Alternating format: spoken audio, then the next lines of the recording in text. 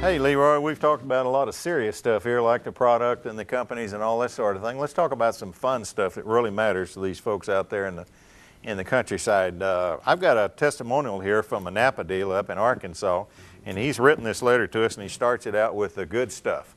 And this guy is heavily involved in racing and servicing some big contractors and equipment managers and so forth, and he's crazy about our product. What do you have? Well, I've got Gene. I've got some local companies. Breckenridge Material Company. George Anderson is the fleet manager, and he reports 12% increase in his fuel economy. Wow, that's good. And that's heavy equipment, dirt moving stuff, and what have you, and all kinds of things. And I don't know exactly how he came up with those numbers, but they are his, not ours. What else do you have? Anything at all? Sure, I got another one, a local St. Louis company, Rockwood School District. Okay. And he reports a 22% increase.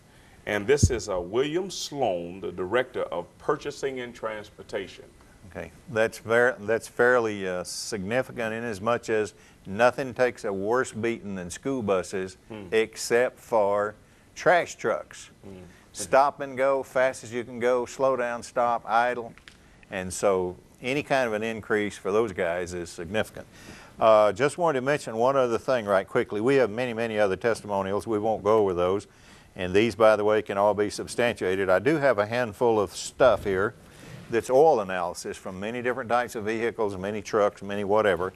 These oil analyses are third-party scientific information that says what you've seen here, what you've heard, is a scientific fact. We didn't make this up, and you cannot buy these guys out and get them to write you a good report unless it's true.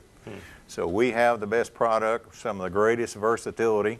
Don't forget, air conditioning systems is a huge industry, and follow through with those.